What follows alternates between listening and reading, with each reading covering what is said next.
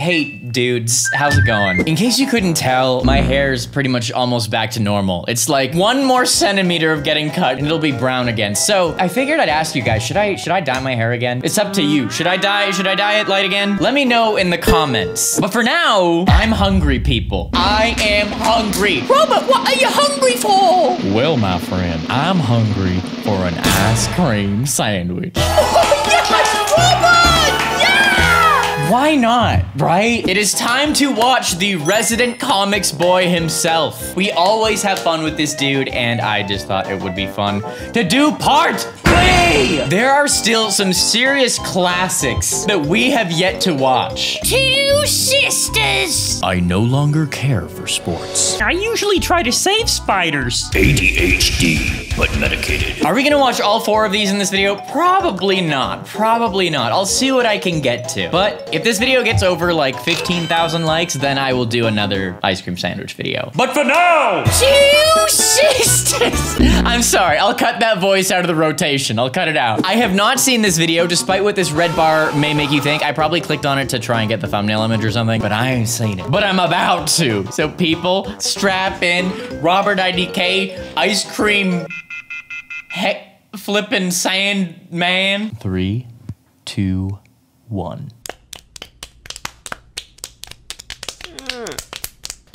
Good slap from the sister. Youngest in the family, raise your hand.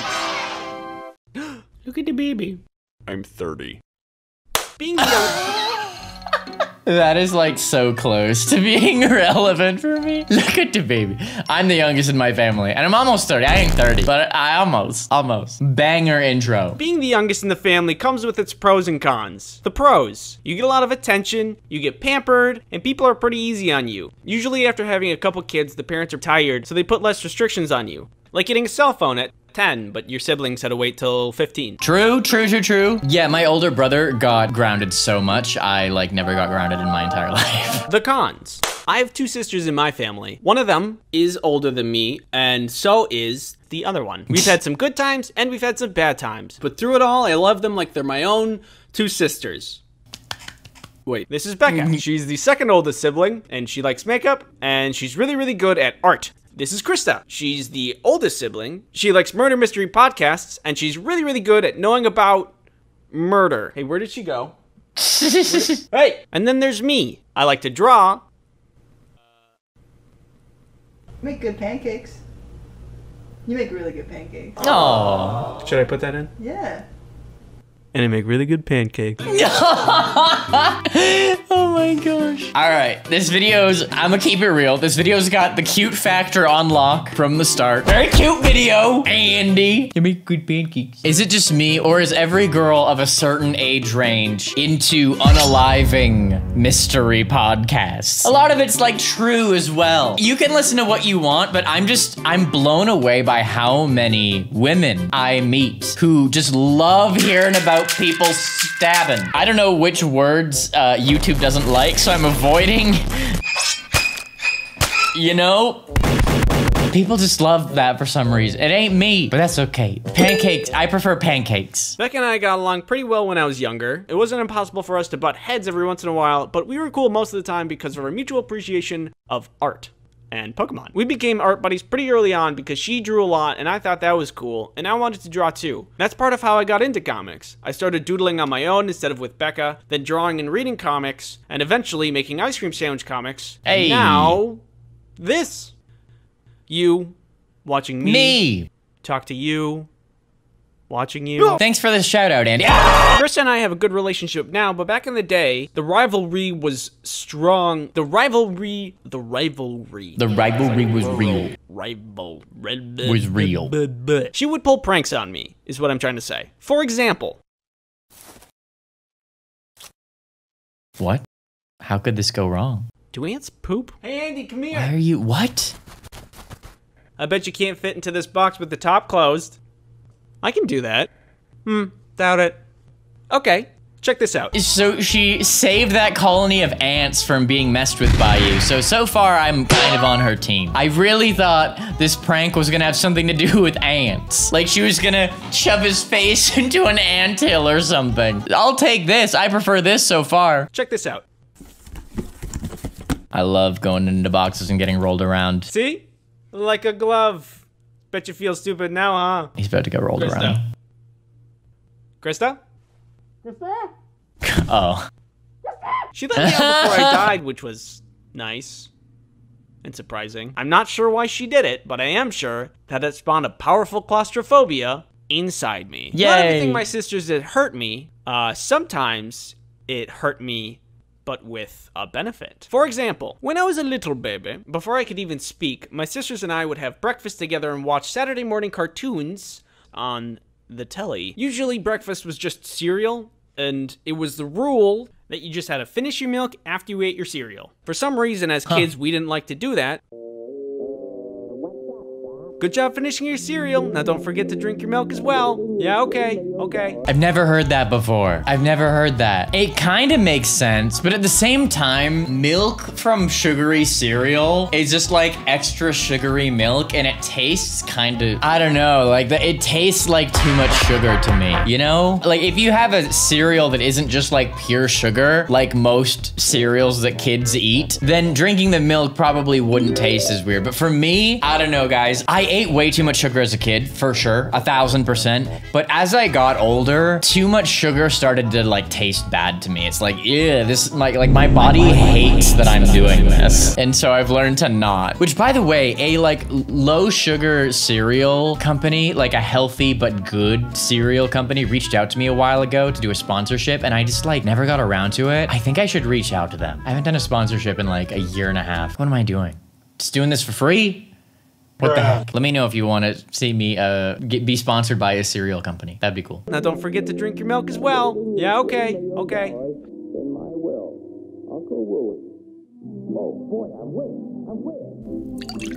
No! What the heck? They're so mean. What the heck? Good job, girls. Andy, finish your milk. No! No! And you were too nice to do anything about it? How could this happen to me? I made my mistakes. Because I couldn't say anything. I was ready. Oh, you can't say I wasn't ready.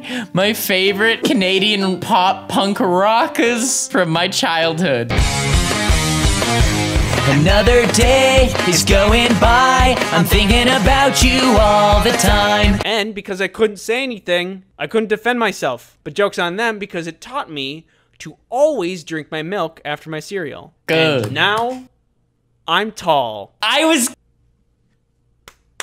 Drink your milk. I was gonna say that. I was gonna be like, are you tall now? Is he tall? I don't know. But yeah, fam, real talk. Milk is like the one food that can potentially affect your height because of the hormones in it. Just so you know. Sometimes, Krista would prank both Becca and I, because, you know, that's kind of the role of the oldest. She calls us into this side room and shows us this very large bottle of and tells us she found it in Mom's and Dad's secret stash. No. Which they didn't have, but we were young and we believed anything. She said that she was going to drink it, and even though Becca and I didn't know anything about alcohol, except that you got it for free in church with the bread, but outside of religion, it was strictly for adults, and drinking it was absolutely off limits. Do you dare me to do it? Reasonable. Krista, don't do it. If you do it... Oh, she joking that it's water or something? She's capping. Oh my god! I emptied it out. It was just water. Yeah. Okay, at this point, I should just expect it. That one's on me, guys. I think the moral of the story is that Krista was really good at pranking us. Like, if she committed a crime, she'd probably be able to get away with it. Everyone knows about Krista and her cap. That's why they call her Krista Cap. That was her nickname in high school. Like, if she committed a crime, she'd probably be able to get away with it. Thievery. Murder. All in all, we had our spats, but everyone goes through that. My siblings and I grew out of it pretty easily, I'd say. In conclusion, I love my sisters. Both Becca and Krista. Krista? Oh no. Krista? Krista! All right, Slapper. No wonder that one has 14 million. Now we're going to dip into a slightly longer one because I think it is time for me to do the thing. What's the thing, Robert? Oh, I told you to stop talking, but here, I'll show you. Here it is. Here it is! Look at it! Look at it! I no longer care for sports. No ice cream, Andy. Why? This one is an 11-minute slap-arino. I'm really excited for this. I can only imagine the amount of goofery that can take place in an 11-minute ice cream sandwich video about sports. But I'm stoked. I busted out the Sammy. Let's go. 3, 2, Ichi, go. Yeah,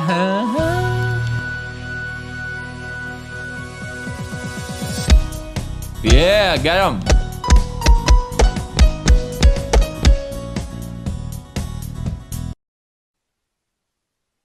You did good. If you're anything like me, you don't like sports. I go get the ball. You just threw it, you go get it. I feel like if I was better at sports, I'd like them more, but I am not good at sports. If you're to look at my history with sports, you will see that my performance, it is bad. Yo, catch! I don't really like watching sports either, but I do understand there's a little crossover with what constitutes as a good time. Snacks, hanging with the boys, balls. I can see the appeal, it's just not my thing. For me, personally, I do other stuff for fun. Ooh, ice. What on earth? What on earth is making potions?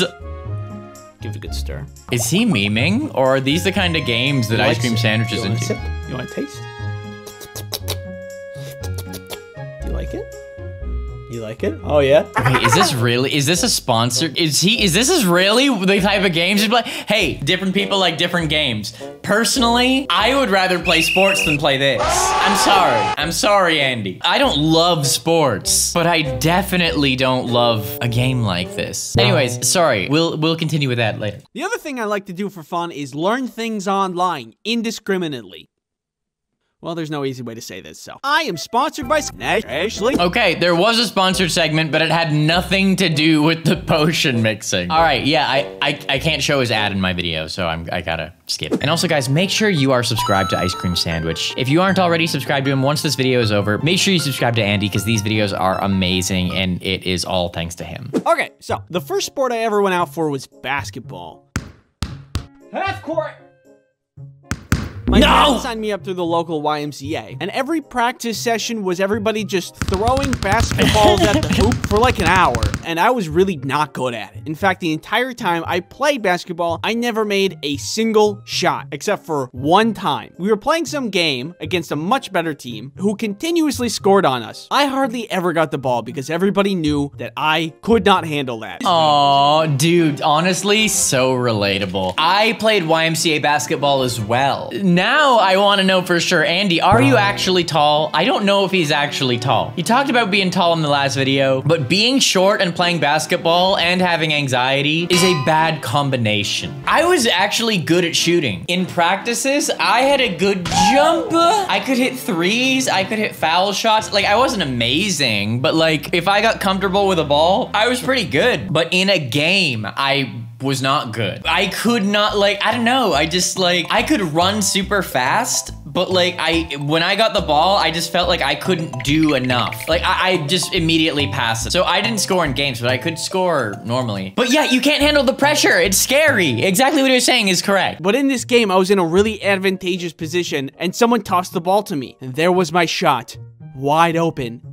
And I took it. You got and this. I made it. I was so happy for my first score. And then we lost the game. I have made no significant difference on the outcome. And then I got a medal. I do not know how that works out, but it was fun. I got so much dopamine in that moment that it seared a memory into my brain. I can't remember what I had for breakfast, but I'll always remember that moment. I don't know how I feel about giving kids medals for losing. I don't know if it's really good for mental development, but it does feel good. After a certain amount of time, I stopped playing basketball and started playing baseball instead. At this point, I was a little older and I had marginally improved on my hand-eye coordination. Good job, Andy. I think baseball requires a lot more hand-eye coordination than basketball. So baseball was my first sport. I started playing it when I was 4. And I played for probably like 10 years. I think I stopped at around like 14, 15. And then I played basketball from like 9 to maybe 13, something like that. And yeah, in terms of hand-eye coordination to like a fine degree, you can say what you will about baseball, because I don't think it's the most athletic sport out there. You know, hence like there's a lot of people who succeed at the highest level who aren't in good like running shape. But the hand-eye coordination, you gotta be clean with it. I mean, you do in basketball too, but I think throwing a baseball like across the field right to the homie's glove, I think is harder to do than making a basketball shot. That's just me personally. I was a little older and I had marginally improved on my hand-eye coordination, so I could take baseball a little bit more seriously. And this time, I was on a team with my friends, which was awesome. It made playing the game way more fun. There was a snack bar at the place that we played games at, so we could always go and get like Big League Chew, and this is not interesting at all, but the nostalgia I get while looking at this product is palpable. It's potent, it's pungent. Ugh, Big League Chew is so good. Actually, hold on, Amazon. Get that Big League Chew. There it is. I can get a pack of 5 for $8.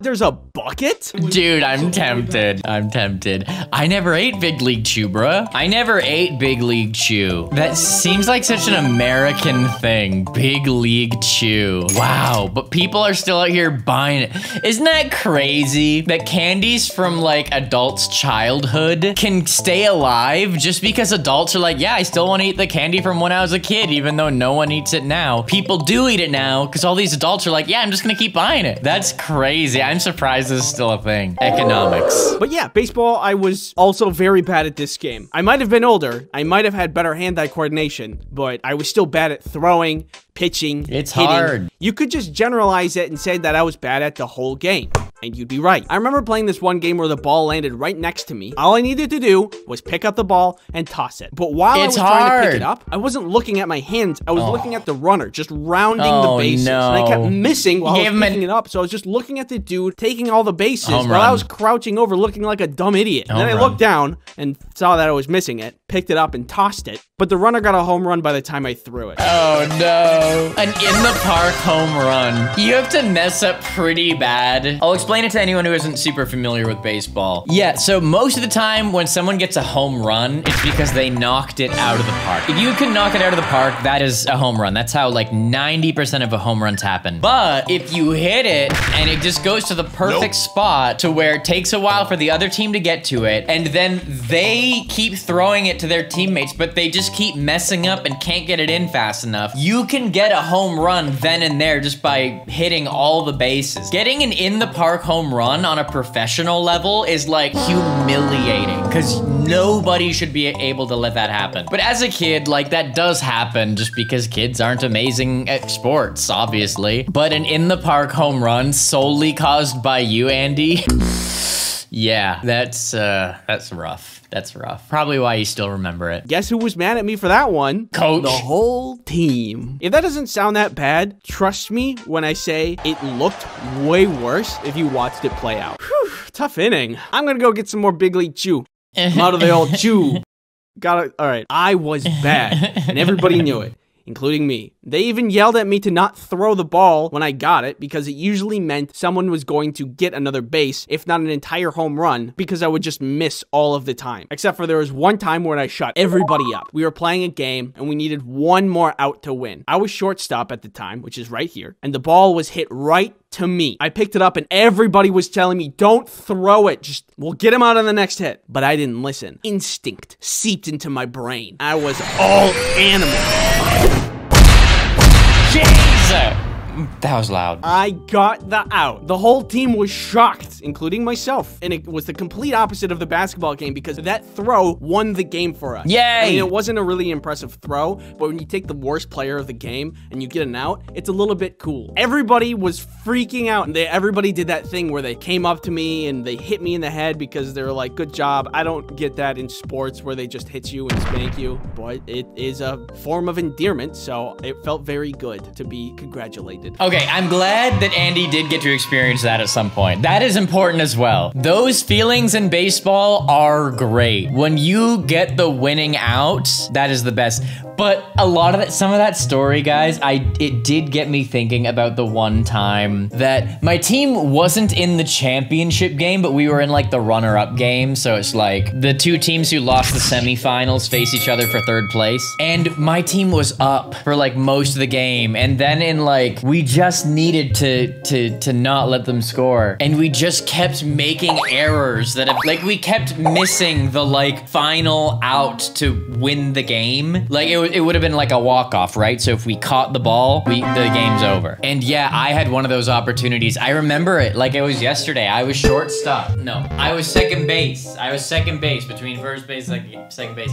The ball, I remember it came like right over me. It wasn't far back enough to where it should have gone to the outfielder, but it was like far back enough that there was like no way for me to catch it. It was like the perfect pop-up where I was like doing that, but I just wasn't far back enough, and so it just went behind me, and they got like 2 bases and a run, and yeah. But that catch, if I had made it, we would have won the bronze, and we ended up not winning the bronze, so that's lame. There were other games where I did win the game by like catching the hits, and that's so satisfying. It's like the final opportunity. Like you can end the game just by getting one more out. Guy hits it, it goes like straight to your glove, boom, peace. Game overs. That's the best feeling ever. Like pop, boom, okay, peace. You know, you catch it and then just you start walking in because it's like, yeah, I won, sorry guys. It's like you call the game. It's like when a fighter gets a one-shot knockout and walks away as the person's falling because they know it's over. It's like, oh, it's not quite as cool. The baseball thing isn't quite as cool,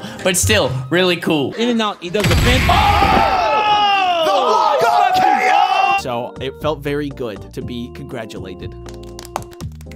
That was the coolest play in baseball that I've ever made, and I'll always remember it because all my other memories of playing baseball were really embarrassing. So I guess I get why people like sports. It's exciting when things go good. It's just that things don't go good for me a lot when it comes to that. This is kind of irrelevant, but I was thinking about when I was playing baseball, and I remember this time that there was this kid that we were playing against who was pitching, and he had been hitting every person that went up to bat. And then I went up to bat, and I could see that he was really upset. And then he threw the ball and he hit me. And I was like, hey, I don't have to walk. He can pitch again. I didn't think that hurt at all. And then the ref was like, nope, you have to go. And I was like, okay. Then I walked to first base and I saw them crying. I just felt really bad because I know what it's like to suck. I hope that kid's doing okay today. If by some random chance of luck that you're out there watching this right now, just know that you're not alone. It's okay to suck. I suck every day. Oh, that's funny. Yo, that's also so relatable. Yo, people who didn't play baseball regularly don't know these feelings. So your boy RobertIDK dropping some baseball knowledge right now. So yeah, if the pitcher hits the batter with the ball, if they like don't throw it in the strike zone at all and they hit the batter gets to walk to first base automatically. And so if you keep doing that, they're just gonna keep scoring points. They're just gonna keep scoring if you keep hitting them. Not only that, but for the most part, kids are not trying to hit other players with pitches. They're just literally trying to pitch it properly. When professional baseball players, like adults, when they hit the batter, a lot of the time it's intentional because they're so good, right? They can throw the ball wherever they want, but a kid is just trying to get it over the plate. So this kid was crying because they couldn't help it. They just kept hurting people by throwing their pitches wrong. I know that feel. Like, kids is crying. I do also remember kids crying when getting hit with a pitch. Bruh. I mean, I know it can hurt sometimes, but seriously, dude. I thought I was a wimp, but there are much bigger wimps than me. I did make one kid cry from hitting him with the ball, but dude, come on. Like, I don't know, guys. This is me. Just, it doesn't hurt that much, okay? You don't need to cry. Have you ever seen an adult baseball player cry when getting hit by a pitch and they're getting hit by a 90-mile-an-hour? And then, after a certain amount of time, baseball was done, and then I moved on to track and field, which was really fun because it's easy. You have to do one thing. Run. I like track and field because I considered myself at the time to be pretty quick. I am speed. I definitely wasn't the fastest, but I still prided myself on my ability to run. There's no missing the ball on the ground or throwing a ball at a hoop. It's just run. And that I could do. Nothing really interesting happened when I played track and field, just because it is very simple. Look at him run. Yeah, Very cool. Fast. But it was one of the sports I did. There was one day that I became really dehydrated that all I could see was white.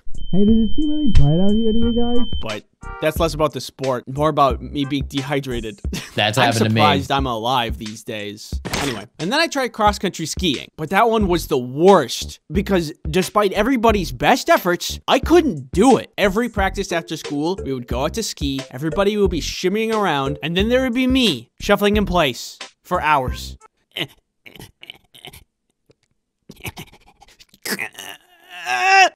You got this, Andy. Yes, thank you. I don't know what wasn't clicking, but I couldn't do it. After about a month, I ended up quitting. Breaking up with your girlfriend? That's hard. Beating pogo stuck? It's really hard. Cross-country skiing?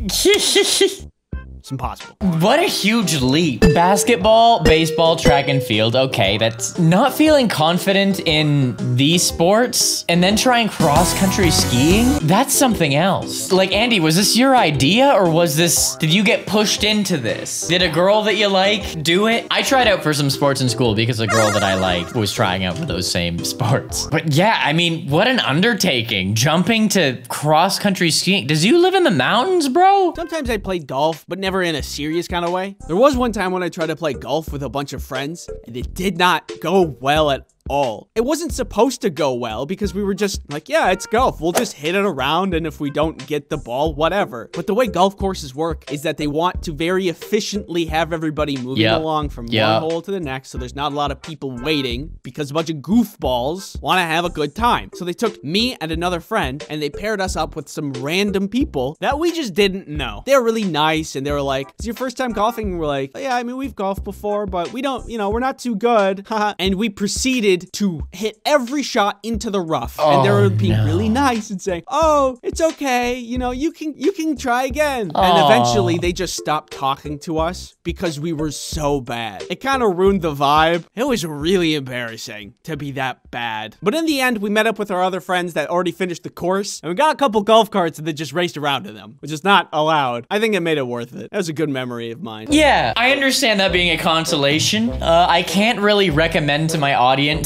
to race around in golf carts. I can't recommend that. That is not allowed by the rules of 99.9% of golf courses. But I did golf for many years as well. Guys, are you noticing a trend? My dad made me play like every sport growing up. And I'm sorry, Dad. I hope you enjoyed it while it lasted because now I'm a huge nerd. But yeah, when you're having a bad day in golf, it is not fun. It is not fun. Especially when you are like holding up the other people. Because yeah, what he's talking about is for real. If the average team group gets through a hole in like 7 minutes, but then you and your friends are really bad and you take 20 minutes, if someone catches up to you and then has to wait an extra like 10 minutes every hole, that is the worst. That's why a lot of people like let people play ahead of them if they're catching up too much so that they don't have to do that. Because yeah, that's a super awkward experience. So I've had my fill of sports. Not my thing. Totally understand why people like it, but I draw a cartoon, not to play sport. Artists don't want to move. They just want to sit and draw. I have carpal tunnel. So that's on playing sports, but watching them, you don't have to be good. You could just watch it, right? Not for me. Oh my God, the amount of things that people have to remember. I'm amazed at people's ability to just know who's who, the rules, how well they've been performing. How do you keep up with all of that information? Oh, Billy Bobby Jimmy Johnny got 3 kickies into the goal just last round. He's been doing pretty good this season. What? Who is this guy? And then they changed teams. They were just like swapping them around. That's so much data. I forgot what I ate for breakfast. Or if I even ate breakfast. Oh, it's just way too much. I don't really watch sports or go out to games. I do like going to the stadium sometimes because the food is yummy. You can just sit in the sun and enjoy a hot dog. It's like a comfortable thing. Being there to watch the game, take me out of the ball game. More like, take me home. Yeah, that is a good experience, honestly. Going to a sports game, eating a hot dog in the crowd, like, that was a good vibe. Yeah, my dad, I'm so sorry, Dad. I'm glad he's proud of me now, because boy, did I disappoint him in terms of sports. Boy, did I disappoint him. Like, I'm fit, and that's cool, but, like, I don't play any of the sports, the D-Lax, no more. And what Andy's saying makes total sense. People who remember, like, millions and millions of little sports facts, it's like, I never understood that. I never understood that until I started watching the UFC. UFC stats and fighters, I have an encyclopedia in my head. An absolute encyclopedia. I know so much about anything that's happened in the UFC in the last like 7 or 8 years that I've been watching. It's absurd. I didn't know my brain could hold that much information. But yeah, if someone likes a sport that much, that's just what ends up happening. I love hockey as a Canadian. I played hockey for a long time. I love hockey. Of course, I know all the rules of all these things, but like nothing captures my attention and is as impactful for me as the UFC. So in the end, sports are good, just not for me. Thank you for watching. Oh no, that's so sad. I can't believe he was a hero. I can't believe that happened. I talked to him before this happened and he said, his last you smash that subscribe button. Way ahead of you, my dude, but I'll boop that like button for you, of course. Oh, Bryson chimed in. Take my hand, Andy, and together we will rule the land of anti-sports sentiment. Well, you don't have to dig sports, but sports are okay, guys.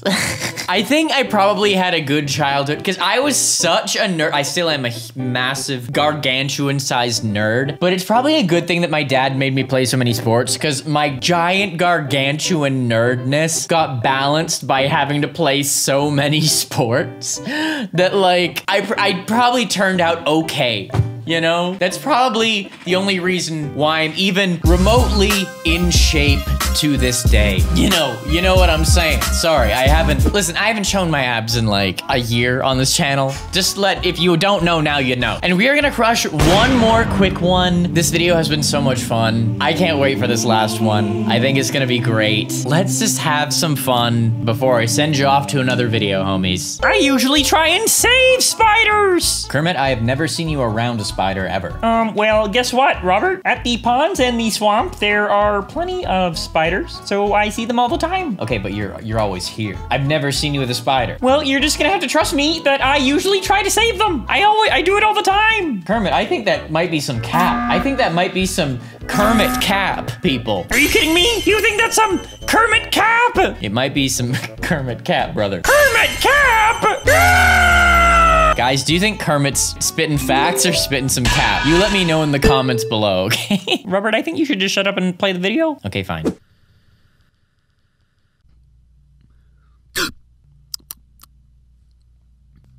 It's the warm season. That means bugs are back out. For bugs, it's the time to thrive and do bug-type stuff. For us, it's the time we get to enjoy the sun and also be thankful that I don't live in Australia. Spiders are not easy to calmly deal with. Oh, no, I gotta see that one more time. That was the worst. Oh my gosh, that's my worst nightmare. I don't live in Australia. Spiders are not easy to calmly deal with. Even if you do not live in Australia, where they're 10 times the size of a small child. They're freaky and scary. This is no secret. I'm totally on the same page. I don't think I could ever muster up enough courage to hold one in my hand or let one crawl on my arm like they do to help people who have fear of spiders get over their fear of spiders. Oof. Even like a daddy longlegs, which aren't harmful to humans and generally passive. Also not even a spider, apparently.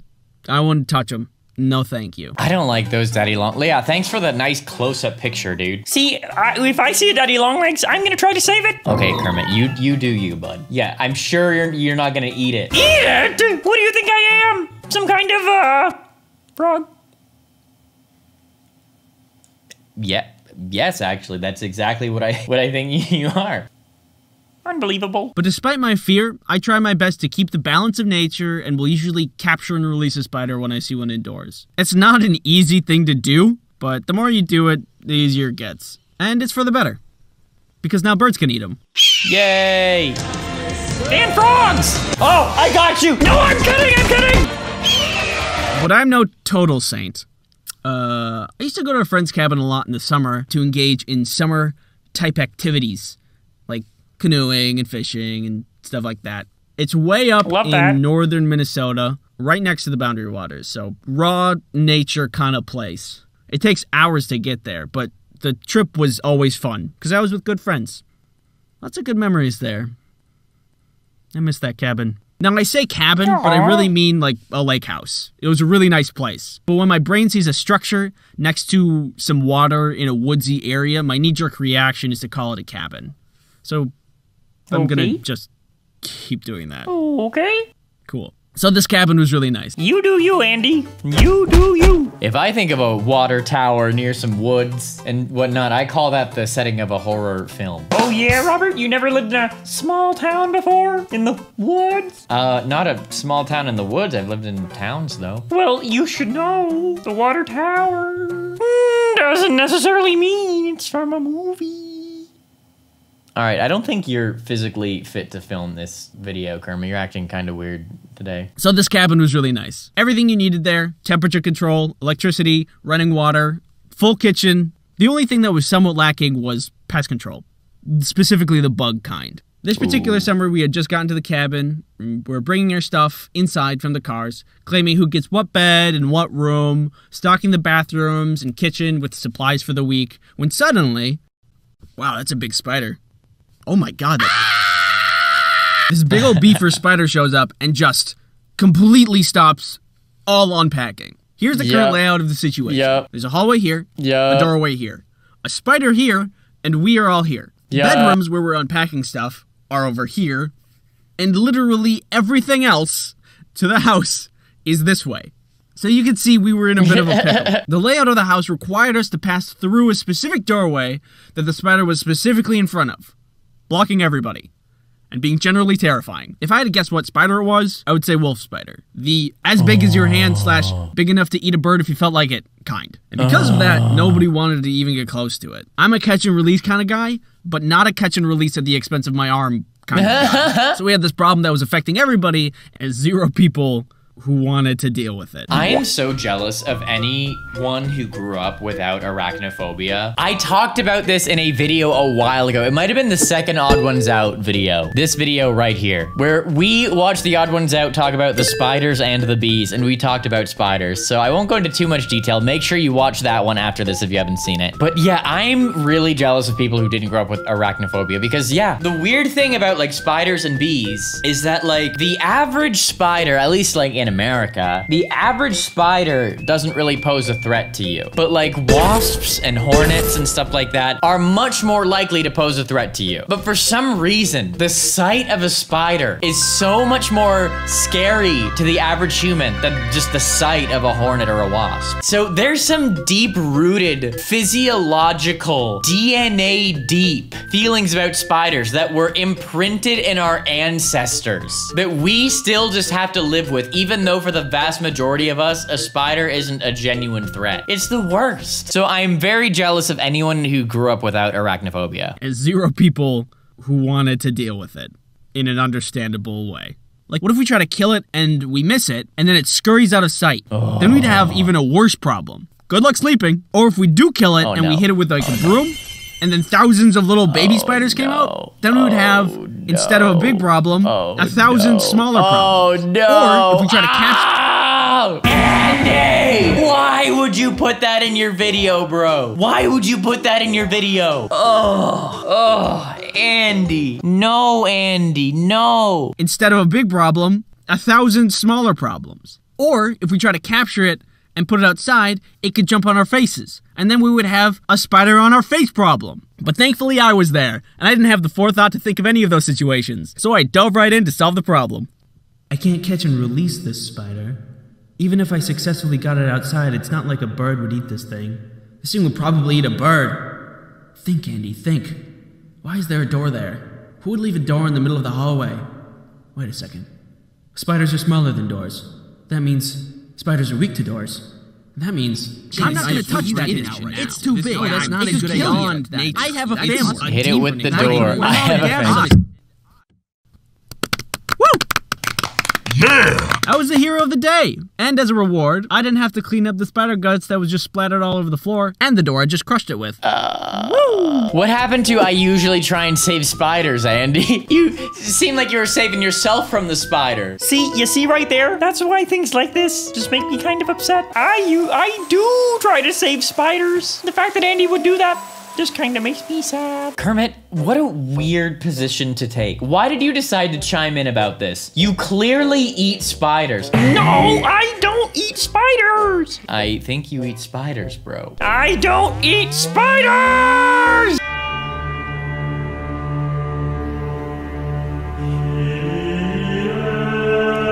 You do eat spiders. Oh, look at the time. What time is it? Oh, I gotta go! Yeah!